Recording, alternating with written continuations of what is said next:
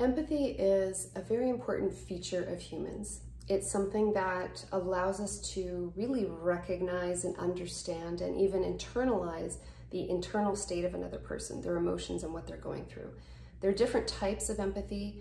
There's a cognitive kind of empathy, which is like a theory of mind, a social understanding, where we're able to go into the mind of another person and be able to understand their perspective in a kind of cognitive sense, and even in terms of potentially their history, their thoughts, what they might be thinking. There's also more of an emotional type of empathy, or visceral, embodied kind of empathy, where we are not necessarily knowing that we're even taking on the state or understanding the internal state of another, but we're feeling it with them. And there's a lot of different mechanisms that happen in mammals and primates and humans, obviously, to be able to do that. So the tricky thing with empathy is that sometimes we may be taking on the state of another person and really feeling their emotions. And this can especially happen when we're kids and we're in a different type of environment, in our home environment, our family environment. We may be taking those on, and first of all, we may not have awareness that we are actually really experiencing certain feelings within us that are not necessarily all our own. They have a lot to do with what's happening as we're, in a sense, mirroring the emotional state of another person. And what can be challenging with that is that if we're not very good at really achieving our desired state at will, if we don't have some mastery over that, then we may be taking on and absorbing and mirroring the emotional state of the people around us a lot, and kind of just having these emotional fluctuations that are not necessarily all our own. So it's important for us to just know that this happens, that there is this kind of embodied and visceral type of empathy that's occurring, and we need to be able to have our own way of achieving our desired state and having some mastery over that in order to navigate that well and to really be of help to somebody else. Because if we are simply internalizing and embodying the feeling that they have, but we don't have some type of flexible idea of how to navigate out of that, then we may end up just kind of mirroring back and forth with that person.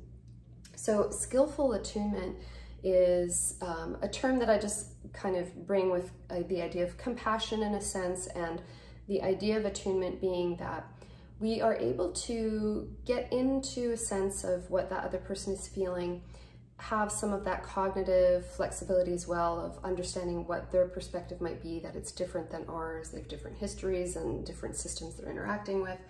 But the skillful part is that we can still stay separated a little bit. We're not completely mesmerized by the feelings of that moment. We still have some ability to engage in an interoceptive understanding of what state we would like to be in that moment as we are with another person. So it's not to only mirror what they're going through, but to have a steadiness and to have some kind of intention of what state is the most regulating and skillful for us to be in during difficult and challenging interactions.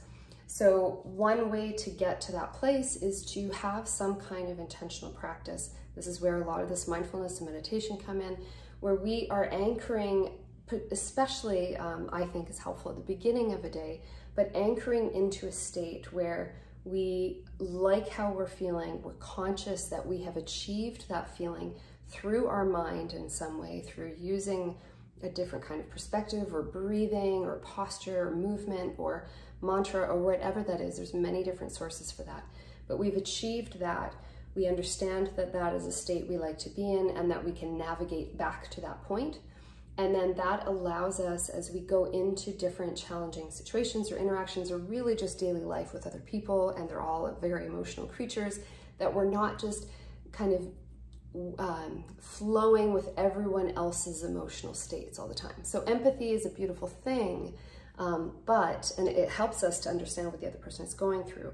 But the downside of empathy is when we're flowing too much, we're mirroring too much other people without that kind of consciousness and understanding and mastery of our own state. So just something to think about as you interact with children, partners, teams, co-workers, and just everyone in daily life. Find a way to get to a place each day that is your intention, that is your choosing. You become conscious of how you got there, you're aware that you got there, so that you can have some kind of anchor and a way to potentially navigate back to that place while you're in the presence of other people. So there's a lot more to come on all of this, and as I've been mentioning in my other videos, I have a seminar series starting this October, first Tuesday of every month, except for January and April. You can join at any month. You don't have to have attended another one to join this. We're going to have small group discussions and going over my book as well, which will be released this October. So go to stephaniefay.com to learn more, and I hope to see you at one of my seminars. Thanks.